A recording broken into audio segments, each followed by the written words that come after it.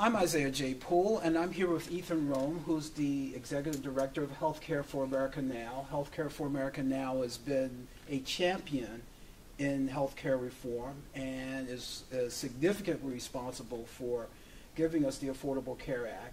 And you've been raising the alarm about the latest efforts by Republicans to undermine the Affordable Care Act. What's been going on?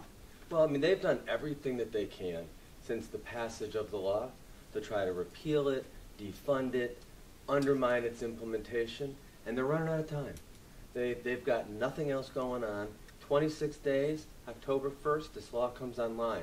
So what are they doing now?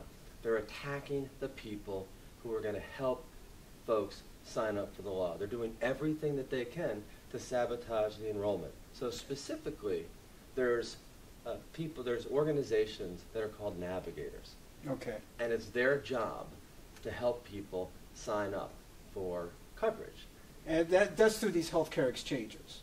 Yes. So for people who, I mean, it's both. It's for exchanges and for people who are eligible for Medicaid. Okay. But the notion is that, you know, if you or I are eligible for either of those, we're not sure what to do, how to go about doing this. And what navigators do is work with us and help us make selections and sign up. And these are people who were designated in the law.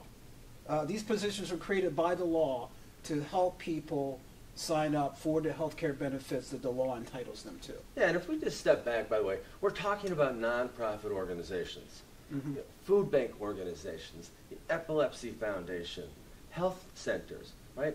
That's what we're talking about. Those are the people who are navigators. And the way that they're being attacked is, for example, the House Energy and Commerce Committee on the 29th of August sent letters to 51 navigator groups in 11 states asking them to produce reams and reams and reams of documentation about their operation. And they have to do that by the 13th of September. They have to come to Washington, D.C. for a briefing. And shockingly, all of these navigator groups are in states with the highest number of uninsured people. It almost strikes me as not even, how could that even be, I suppose it could be legal, but it certainly doesn't seem fair. Well, in the case of what the House Committee is doing is, I can't imagine a more plain example of an abuse of power, because it's a sham investigation. It's done at a time that is intended to interfere with the ability of these groups to execute the law. Now, is there a real suggestion that these navigators are somehow doing something underhanded or illegal or anything like that? No, there's no serious stated reason whatsoever for why the Republicans are doing this. It's just about sabotage. There's an insurance commissioner in Georgia. He's been posting about the fact that they passed a law that specifically makes it harder for navigators to be certified because it forces them to meet the same standards as insurance agents. And that's specifically prohibited in the federal law. And the reason is because that's not their function. They're not selling you insurance. They don't have to do and know all of those things. They're just helping to facilitate the process to make it as easy as possible for the 25 million people who don't have insurance to get it. So what can be done in this issue? Are there some things that are being done out in the field to sort of counteract this? I mean, the most important thing is, one is to expose this effort everywhere it is. The second thing is for organizations to just do what it is that they're going to do. Because we just have to do an even better job promoting the law, reaching out to people, trumpeting everything that is available in the law, because this is their last-ditch effort. For the Republicans, this is all they have. They're running out of time. And what they've said, by the way, is that Obamacare is going to be the end of the world.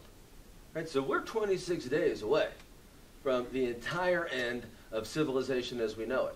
Right? On the 1st of October, there will be no jobs. Right? Everything's going to come to an end. Every small business is going to go out of business. That's the Republican rant. So if you're an ordinary citizen who is hearing all of this stuff about the navigators and the healthcare exchanges. Are you, for example, providing, is Healthcare for America Now providing useful information that they can use, either to inform themselves or to fight back? We're working with a number of organizations that are specifically working as navigators, for example. And so anytime you go to a community health center, they will find out if you are eligible for this program. There's going to be call centers and phone numbers advertised all across the country so that people hear about this program. The truth is, not a lot of people know about the law still, and the most important time to talk to people about the law is when they can sign up right away. Right? The idea is simply, that when you and I hear about the law, if we're eligible, we want to be able to sign up at that time. And one of the best ways that's going to happen is that people are going to be knocking on our door through organizations like Enroll America, through labor organizations, through nonprofits of all kinds, hospitals, right? So people are going to be coming to your door and finding out if you're potentially eligible, and that's going to be the best way. Well, they say that information is power, and I think in this kind of situation, information really is power.